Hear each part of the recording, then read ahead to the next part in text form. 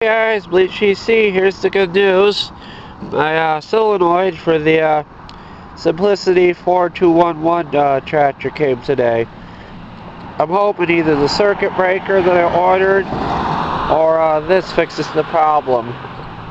Yeah guys, it came in the mail today. I'm going to hook this thing up and see what it does. Hopefully it works out. It's about 5 o'clock, 5:30 at night, guys. Should get this video up tonight. You take care. Bye. Well, guys, it looks like I should have stuck with building computers. Try my hand at fixing lawnmowers. Yeah, guys, I broke the bolt right off when I tried to put it on there.